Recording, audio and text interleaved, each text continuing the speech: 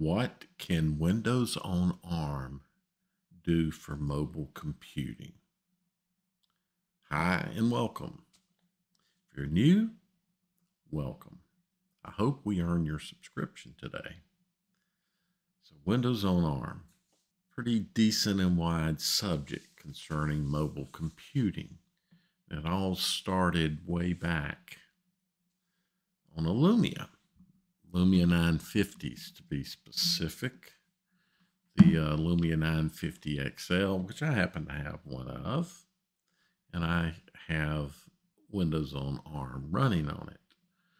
Project, and I'm going to say his name properly because I hear so many people mispronounce it.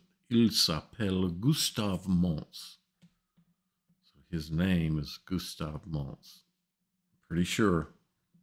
Anyway, the project brought Windows, first Windows 10 and now Windows 11 to the Lumia 950XL, and that was the first project to do this. There are some other projects. Windows on ARM has been put onto OnePlus 6T and a few other devices. I need to do a little more research on that. I'm actually researching right now, and I'll explain why.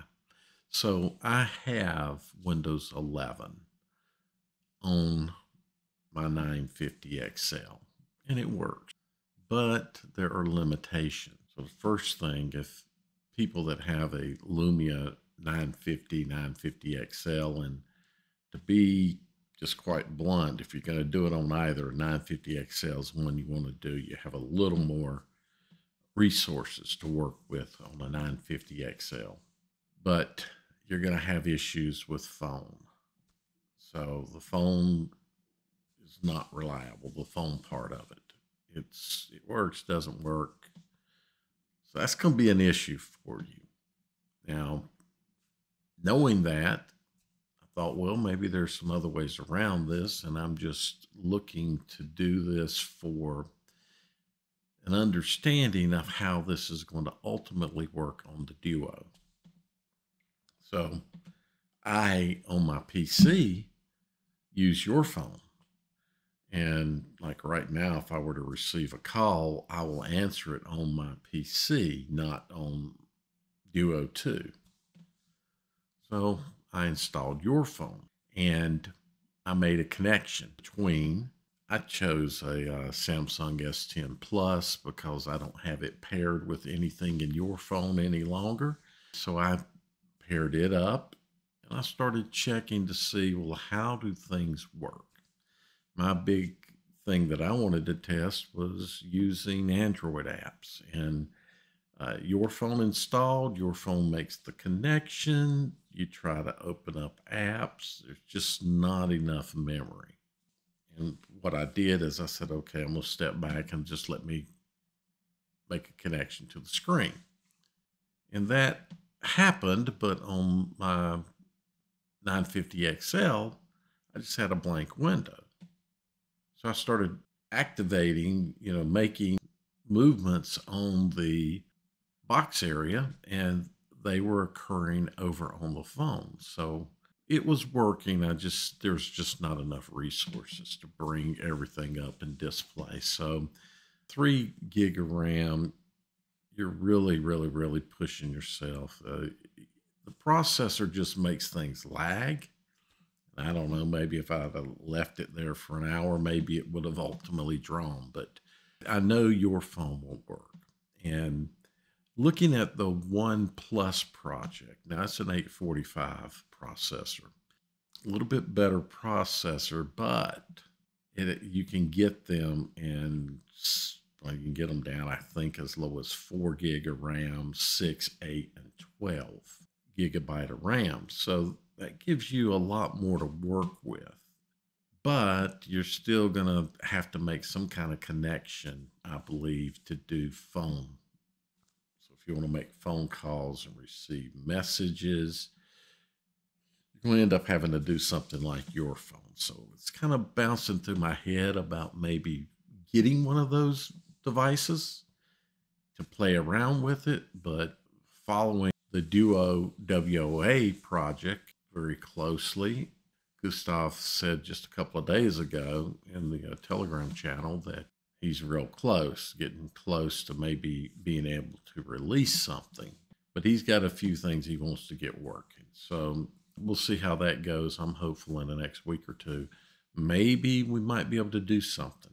And it brings up the next point of, do I do dual boot? Do I get another Duo? But it's going to go on my Duo. Right now, WOA only supports up to the 850X processors. So it will not work with an 888 right now. You can't put Windows on ARM on an 888. So we can't begin to put it on a Duo 2. Why do I want to do this? Well, there's some very good reasons why I want to do it. And if we can get this working, I plan to implement and utilize. So it'll go on the Duo or a Duo. The reason I want to implement it is mainly OneNote, I guess, right now. When I look at OneNote on Android, we miss a number of things. That's very usable. I use it. It's a very important tool.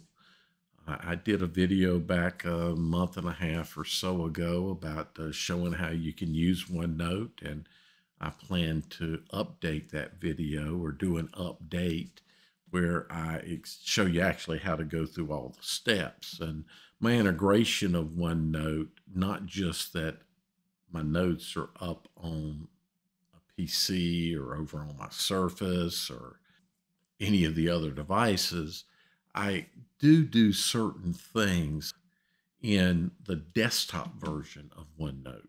There you can do templates and you have far more control over building a notebook than you do down in the Android version. So I do a lot of the integration part, I would say, from the Android up to the Windows. But why I have to do that if I can potentially do that on the device straight away and not have to, if I want to create a new notebook and have sections with subsections and be able to subpage my pages and certain things that you just, the Android app does not address. Why not just be able to do that directly on my mobile device, which means running Windows on my mobile device. So if I can get functional Windows with maybe that second right-hand screen being a second monitor, however, I don't have to have Duo features, but if that second screen can be like a second monitor, and thus I can treat it like I do dual monitors, then I have a solution I think I can use. If I want note, or not notes, but messages up on my Duo, just like right now, that I have messages there. Even though there's no SIM card in it, the messages connects to my messages on my Duo too. So I can do the same thing up in Windows. I can use the web messages and send and receive messages if I want directly from there. So, and I could make phone calls. I'm fairly certain, just like I do on my PC, I would be able to make phone calls and receive phone calls. So the biggest thing is the phone and the messaging app. And get over that hurdle, then most everything that I need is there.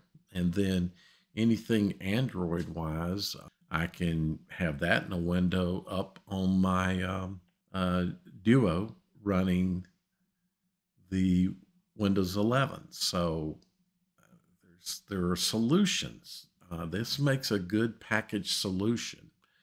So it's actually given me some thought about, boy, if I could just find a small Android device that could make the connectivity to a cellular network to give me phone and my messages and Android app access. Don't even need a screen on it.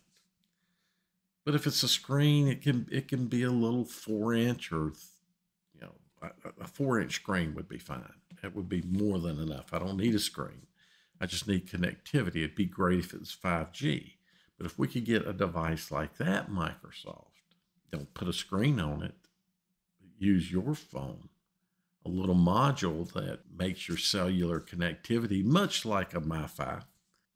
Hey, you could put Windows 11 on these things and not put Android. So anyway, I just thought I'd give that little update of where the WOA is at for me. Again, I do have it on my 950XL, and it's just a toy. So if I wanted to have a slab device with Windows 11 or any device and have Windows on it,